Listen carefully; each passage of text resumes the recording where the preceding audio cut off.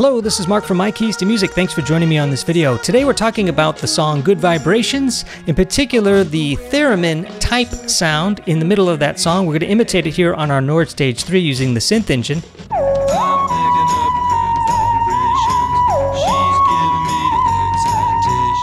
This request actually comes from Joris in Belgium. Thanks for the great series. Wouldn't it be a great recurrent item to present ways of reproducing famous sounds from big songs on Nord keyboards? Yes, we are actually doing that. It's called the Discovery Series. In fact, I'll put a link up here in the card window so that you can check out that playlist and just check out all the different famous sounds we've made here, mostly with the Nord Stage 3 and a little bit of the Electro 6 along the way. He says, as the first challenge, I think the Theremin in Good Vibrations would be a good one, and cheers from Belgium. So thank you very much for that request. And it turns out that this particular sound is fairly straightforward and easy to imitate, and you start with a sine wave and move on from there. So it's pretty straightforward. Let's quickly talk about the Theremin. Technically speaking now, in the research that I've done, the Theremin was not actually used on Good Vibrations. Aww. Although many people think that that's exactly what it was. It's sort of a cousin to that instrument. Now, the original instrument was created by Leon Theremin. Here we see him playing his own instrument.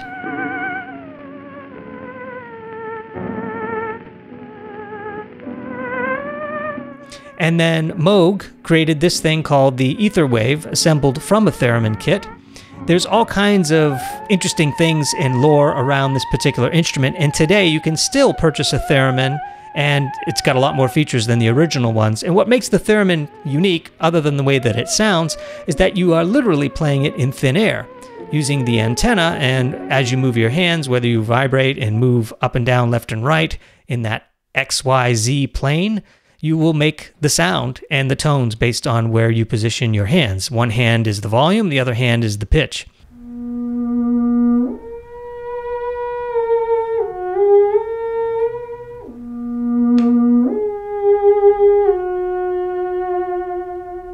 So that's how the Theremin works. But it turns out when you go to Wikipedia and you look up Theremin and then you look up Good Vibrations, and we learn this. The Beach Boys' 1966 single Good Vibrations, though it does not technically contain a theremin, is the most frequently cited example of the instrument in pop music.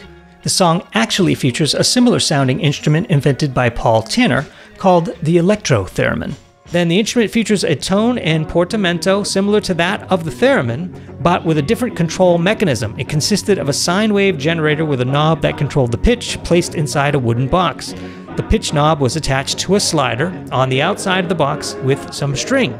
The player would move the slider, thus turning the knob to the desired frequency with the help of markings drawn on the box.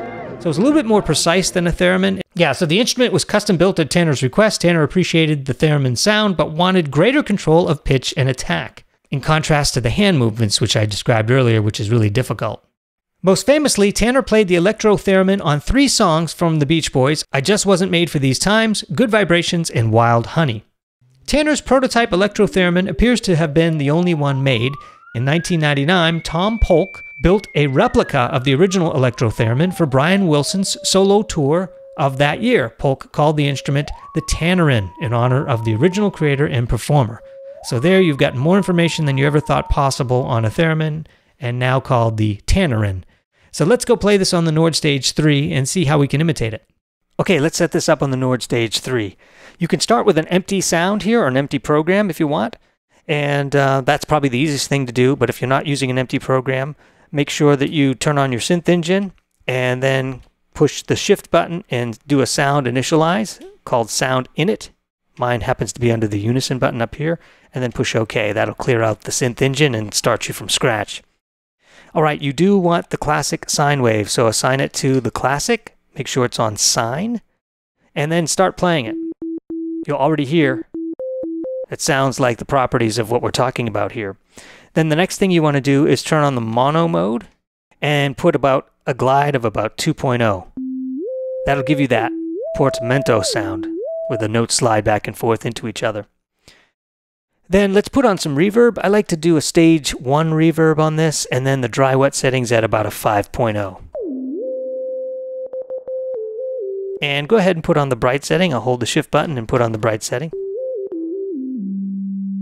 Now might be a good time to save your sound, so let's do that. I'll hold the shift button and push the store button.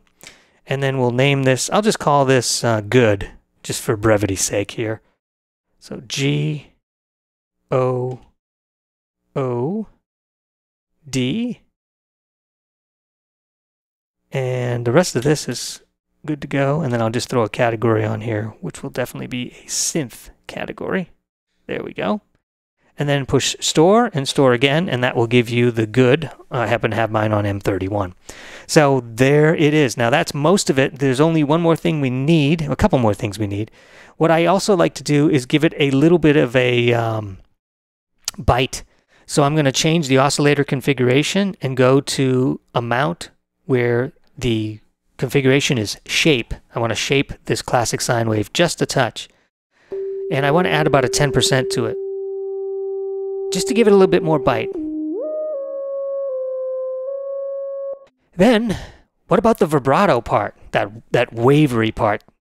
Let's imitate that. So we're going to be using the vibrato portion of the synth engine, if you will, and you've got several different choices on how you can approach this.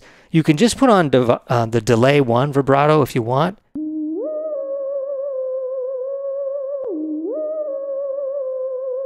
Now that's the easiest one because you don't have to really work for it. You just push it and the vibrato takes care of itself.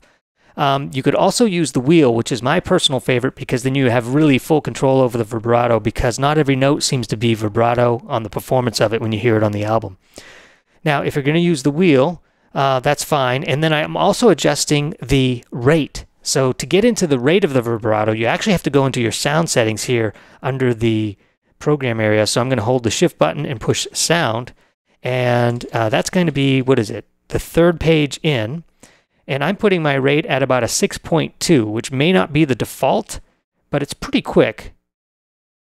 And then if you are using the wheel, the amount really doesn't matter because the wheel is going to dictate the amount. So that's it for that. So let's listen to that. Now I'm going to invoke my wheel here. See that? Now I'll have control over the vibrato. And I think that's it. I've got the reverb.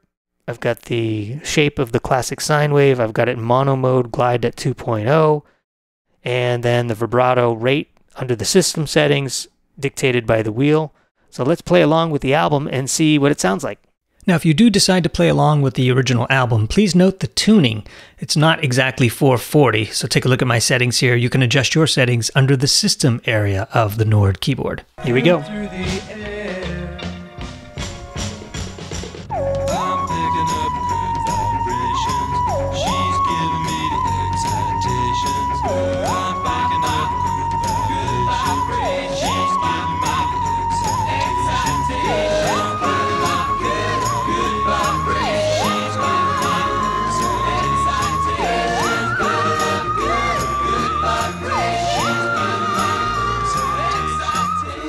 And there you have it. It started when I was a child. Actually, when I was a little 8-year-old kid, my dad and mom took me over to their friend's house who had a theremin, right? And the guy was playing it, and I was scared to death of that sound. It really frightened me a lot. I really got scared.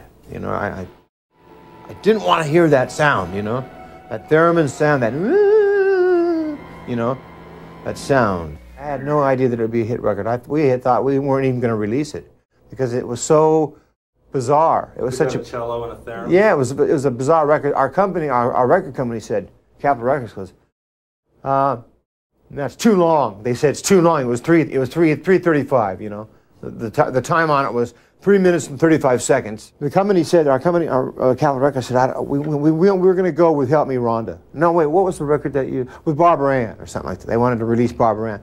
And we said, no, let me logically convince you that this record, we didn't think, and then after we had gotten people over to the, over to our houses listening, people are flipping. They're going, whoa, that's a great record, man.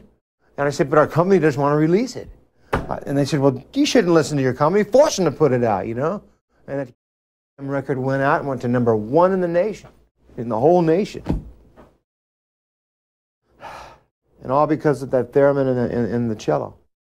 Gotta keep those loving good vibrations are happening with